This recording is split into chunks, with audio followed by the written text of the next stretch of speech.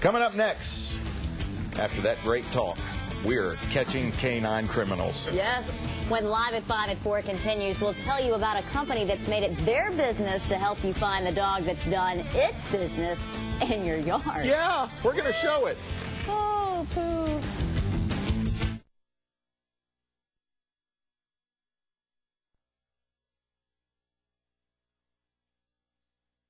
All right. Well, here's something you don't hear about every day. There's a lab in Knoxville that serves as kind of a CSI for pets. But don't poo-poo the story just yet. That's right. Our Aaron Donovan gets the scoop, literally. In order to get the DNA on file. Getting doggy DNA is their pet project. We then came up with the pet ID. You have permanent proof that that is your dog. But they're also in the business of doing a little detective work.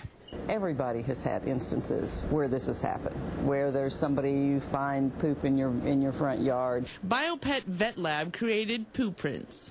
Because we already had the infrastructure in place where we had the DNA on file, we saw what a huge problem this was with people not picking up after their dogs. Most dog owners are responsible, but there are those who don't.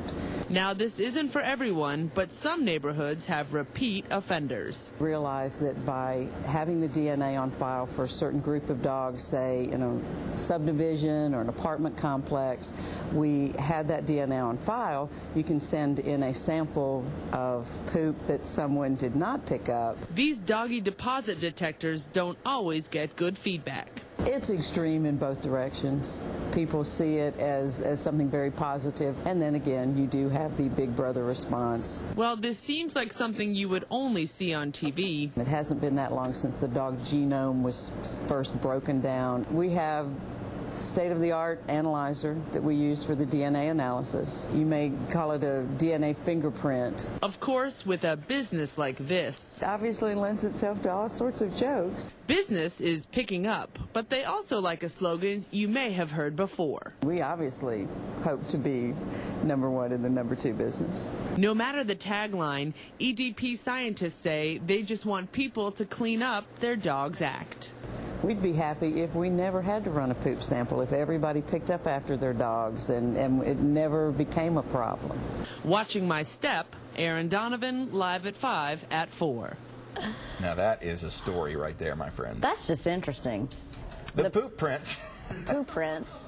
Part of the business costs less than $50. The company thinks a lot of subdivisions and apartment complex managers would be all for it. You're going to be out in your yard tonight, aren't you? No, I'm not. Yeah, whatever. No, I'm not. Quickly, yes. We have puppy pics produced very well by Leanne to go from that to puppy pics. We got to say happy birthday to our good buddy Sherman. Sherman is one of our great engineers.